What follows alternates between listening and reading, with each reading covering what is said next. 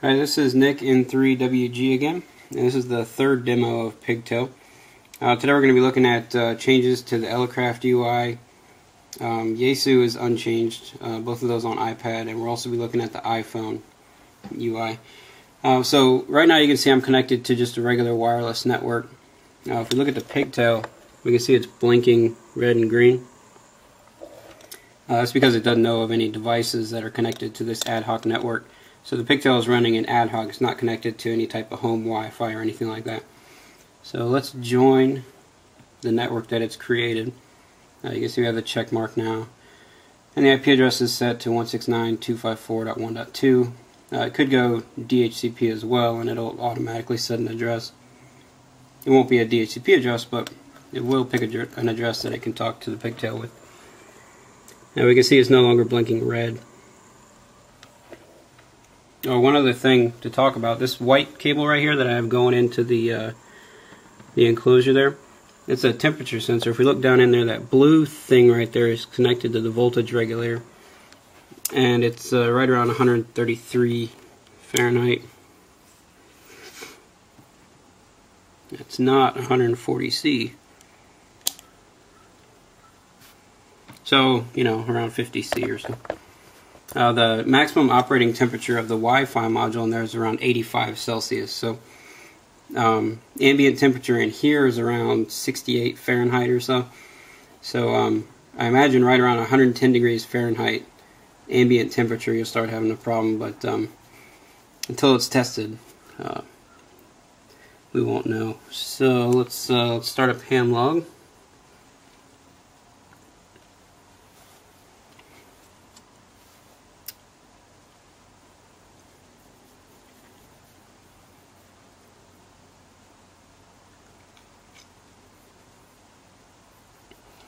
So I found the Pigtail.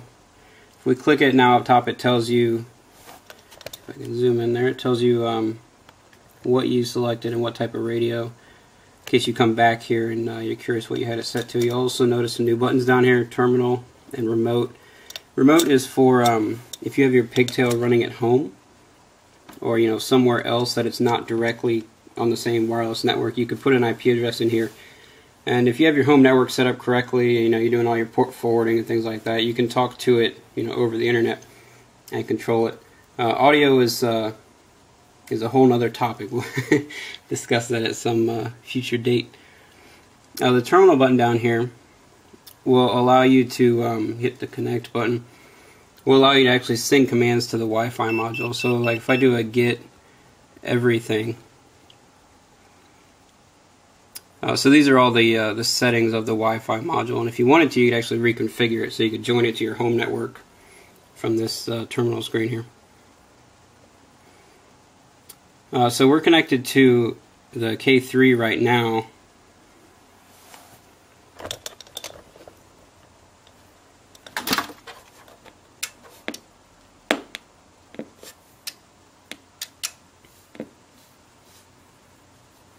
I just rebooted the K3. There's an order of operations for booting these things up, and I didn't follow that. But this has been completely changed from the original video, just because I found an easier way to do it. But you'll see this plus and minus button here now. That'll allow you to change the VFO, and it's accelerating. So I don't know if I can get both of these in there. So if I hold down the plus button, if you watch the K3, you can see it slowly start incrementing and then it speeds up. If I set it to fast, then it'll do kilohertz increments, and it will also speed up. And the same for the minus. The only other difference in here right now is the addition of the VFO memories. And those are set from the settings that you saw in the second video.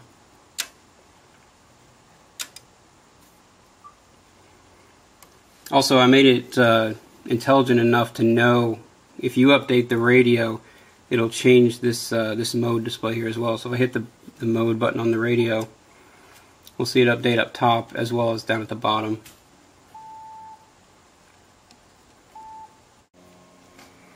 Okay, here we have the iPhone simulator. HamLog's already running. This is the latest version 3.81 that was submitted to Apple yesterday. It has a couple new tools in it, like a dupe checker, so it'll look for duplicates in your contact list. And it also has a weather tool in there if you want to see what the weather's looking like for the next 3 or 4 days. So I've already connected it to Pigtail, so let's add a contact.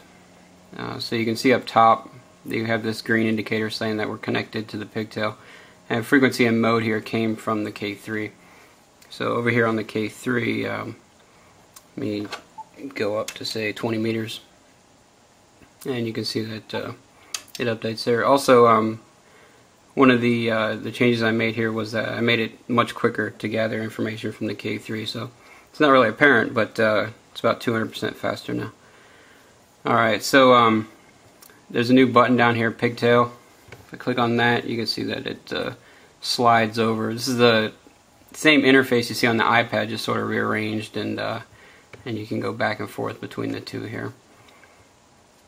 I can change mode. You'll notice that it jumps back and forth. That's because it's querying the radio at a certain frequency, and when you change it here, it might query the radio before the command goes to the radio, and then it queries it again and updates the UI. So that's why you see it jump back and forth like that. But we can switch around. All these buttons work the same. Also up top it tells you what your current frequency is, in case you're not looking at the radio. So if I'm spinning the VFO knob over here, we can see it go up and down. Also the plus and minus works. If I hold it down, it starts speeding up. We can set the frequency in kilohertz.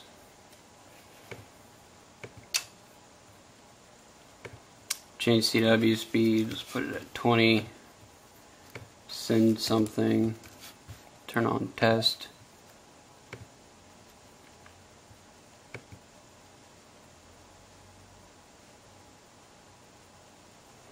Oh, I gotta have it set to CW. That is key.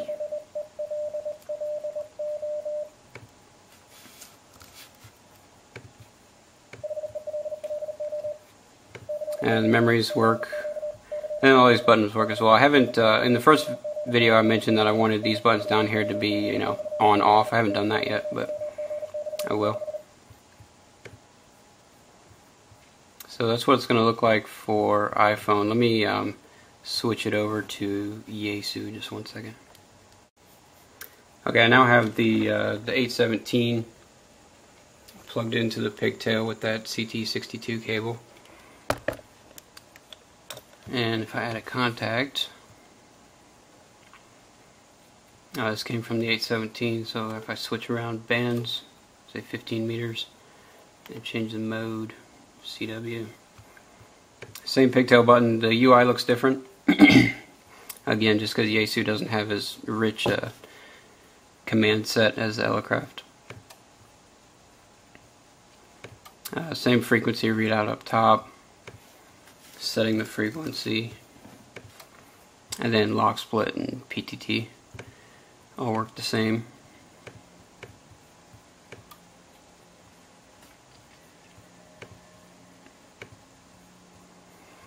So that's what the iPhone UI will look like. So that's it for now. My enclosures are being silk screened as we speak, and hopefully I'll have them within a week or so. And once I have them, I'll be pushing an update to Apple for version 4.0. I also have an ICOM cable on the way, so I should be able to get ICOM in there before version 4.0 goes out. I don't have a Kenwood radio though, so that one might have to wait.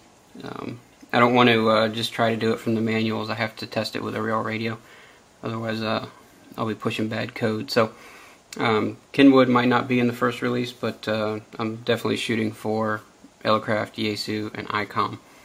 And if Kenwood's not in there, I'll definitely make sure that anyone looking at the product on the website is well aware until it is in there. Alright, thanks. Let me know what you think.